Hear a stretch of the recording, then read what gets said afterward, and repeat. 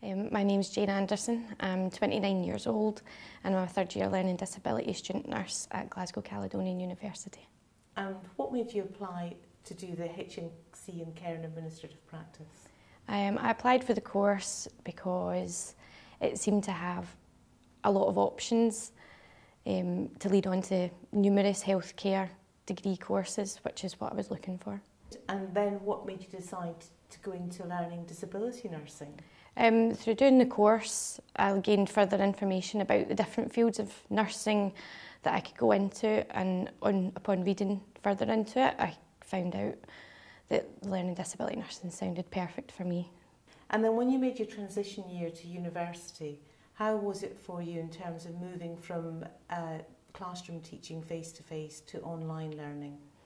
For me, I hadn't written an essay or been in the education system for 8 years, so it was a good transition to start off and ease me back into writing essays and doing presentations from doing that at college to set me up for the level that you have to do at university. So the transition was good, it worked really well. And how about your placements? Can you tell us a bit about your placements?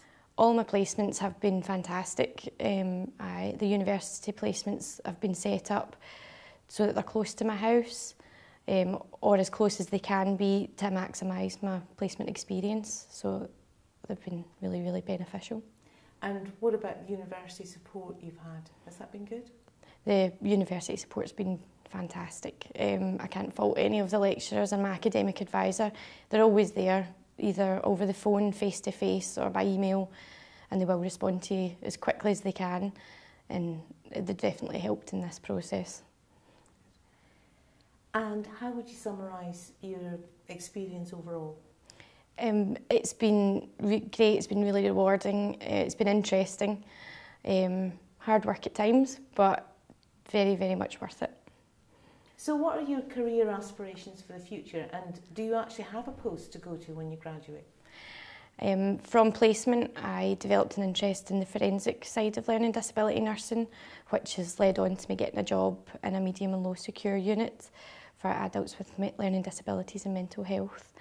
So that'd be really interesting. I'm looking forward to starting. And what advice would you give for any future students of learning disability nursing?